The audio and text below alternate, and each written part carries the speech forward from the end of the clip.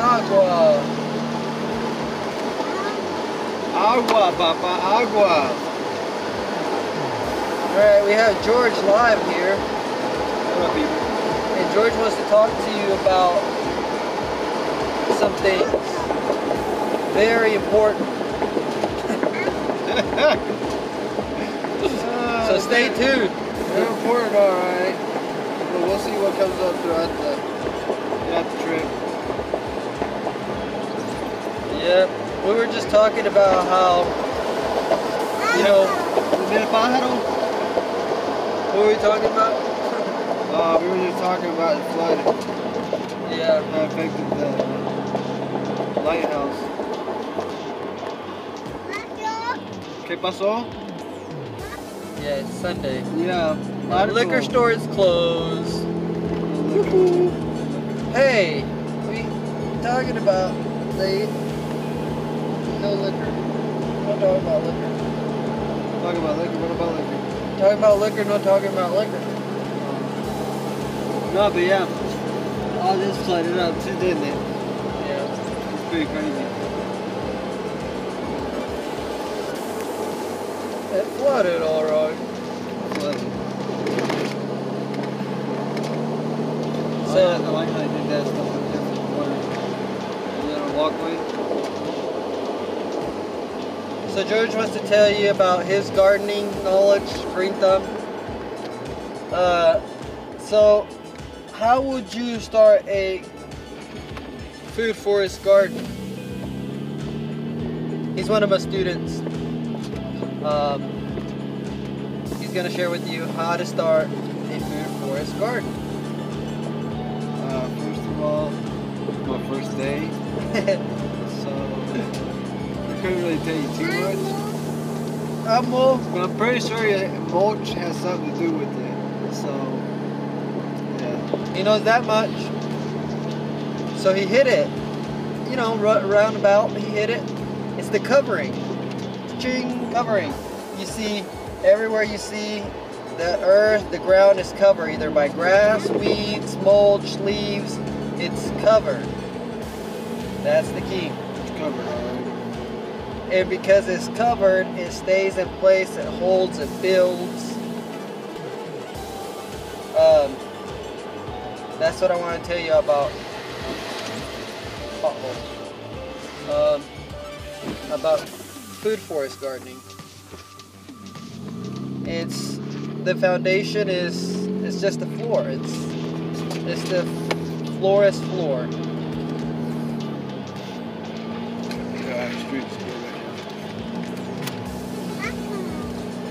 Yeah. So that's number one. Once you get the foundation of the forest floor, then you can build.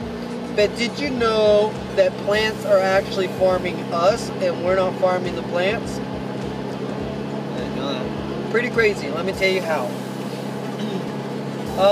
Well, you see, they live, well, trees, for example, they outlive us, right? So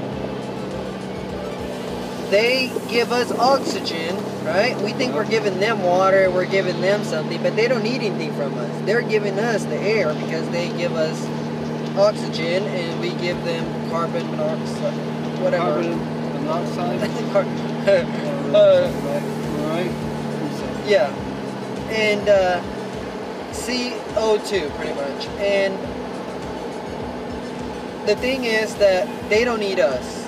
What I'm trying to say is that they're farming us because we're eventually going to die and we're going to be buried in the soil, and that's where they get their nutrition from. So they eat us in a way, right? They end up eating us. All the decay that we rot, decompose, they eat us up again, and then they just provide more oxygen so more of us can die, so more of us can go in there and feed them. Yes, we do get apples and things like that from the trees and stuff like that from the ones, but somebody had that quote up there, and I thought it was pretty crazy because in a way, in a sense, it is kind of like that. Never thought of it like that. Hey, but do you remember what was there before that dollar store was here? Are you sure? Not sure. We could probably look at Google pictures.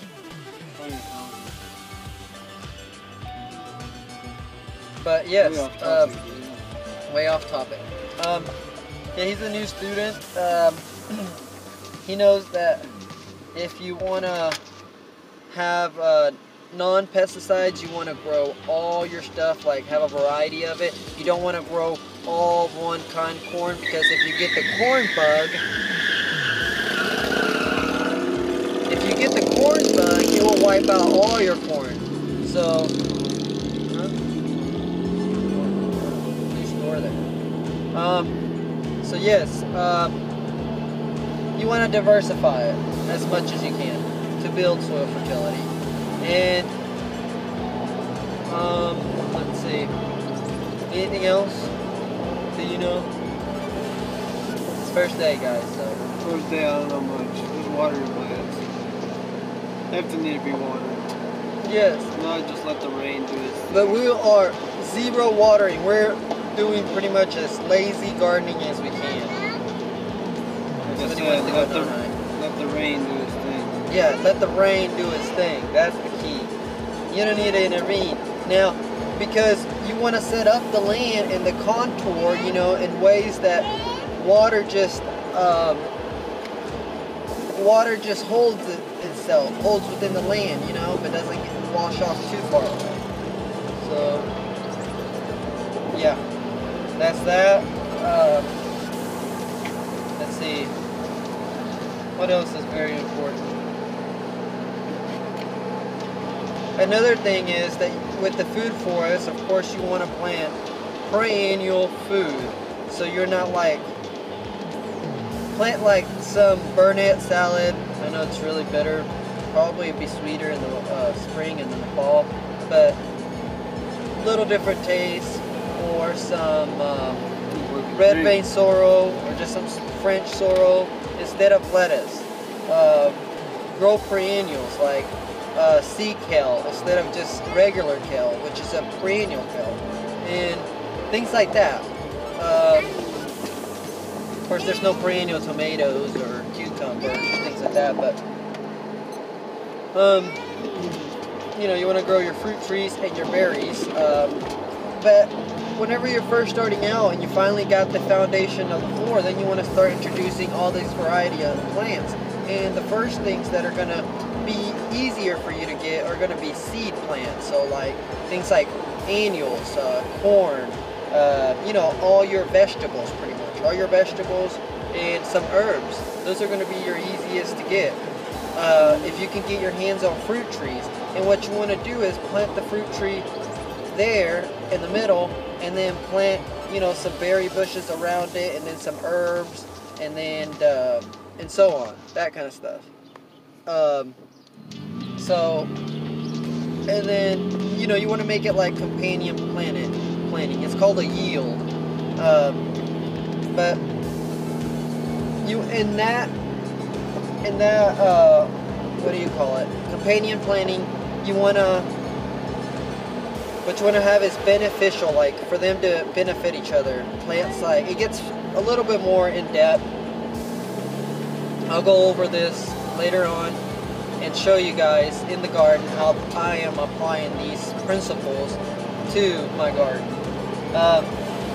For example, you have the tree in the middle, and then you'll put various plants around it, like let's say comfrey, which is a nitrogen fixer, so feed that tree for the rest of its life. You just plant that comfrey right there. You cut the comfrey leaves and use it as a mulch. So you're doing that, and it's a live mulch. So you start to get into this where you really don't need anything. The garden does it itself. You're just kind of like the steward of the garden, if that makes sense. So just gotta get out there and harvest once you have it all established. The first year, you know, you may have to straighten up some trees, cut some plants, but later on it's just a food forest established. Yep. Do you have any questions? No. I just like to eat off the garden too. He enjoys eating off the garden, but see, he's gotta get out there and understand it and grow it, because it's really easy.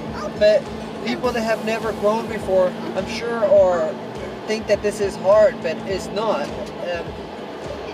it is hard if you're having to till, if you're having to spray, if you're having to fight the weeds, fight the bugs, you know, all this stuff that comes with gardening. Your soil's not producing, you don't know why your plants are drying out because the soil is exposed. You're having to add too much fertilizer, store-bought fertilizer.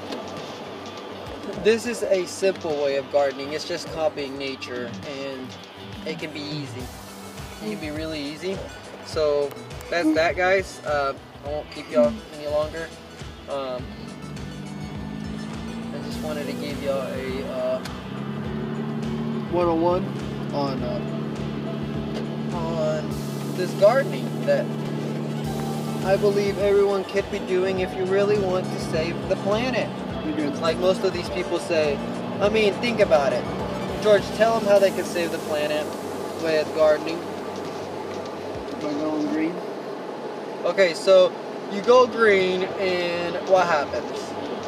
So you have your okra in your backyard, so now you're not having to buy some plastic thing at a store, right? Nope. And since you're not having to buy some plastic thing at a store, you're not having to dry. Okay, so let's take it. Okay, let's take it. That okra usually grows in the crop, and then we can go on and about what happens while that okra grows. I mean, it's mass produced. It has tractors. You know, you have tractors. There's one. You know, just wasting fossil fuels and whatever not. You know, then it gets picked and all of this stuff. You got workers. You got, you know, and then you have the truck. You have the packaging. You have the marketing. You have the store. You have the electricity. You know, it's just all of this, which makes the economy goes, which, you know, at the end of the day, they profit a lot from the okra. And so, with that being said, or whatever, apples, you know, they're bagged in a plastic bag. All of this, it's just, if you were to just to grow at home, or buy organic local. If you can't grow, I understand. You don't want to grow, I understand. You can buy, you can at least support your local farmer's market. So for those people that are growing organically, and that helps the environment. But yeah, just food for thought. That's how you really save the planet. That's the only thing you can do. I mean, you're not going to save the planet by skipping school. You're not going to save the planet by having the rich come over here and just you know, take our liberties away of oxygen, pretty much, because they want to claim that we're running out of air, or we're running out of water, or we're running out of, you know, whatever, trees and all this stuff. We have to take action in our own hands, and that's the little that we can do right there. So I think that's all I have to say about that. Thank you for watching. Subscribe. Yeah, this is my sister, and she's single, ready to mingle. Just kidding.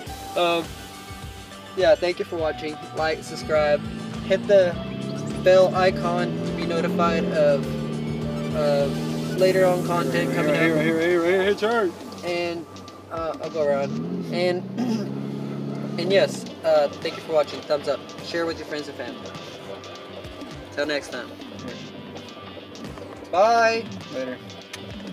Bye-bye. Bye. Bye.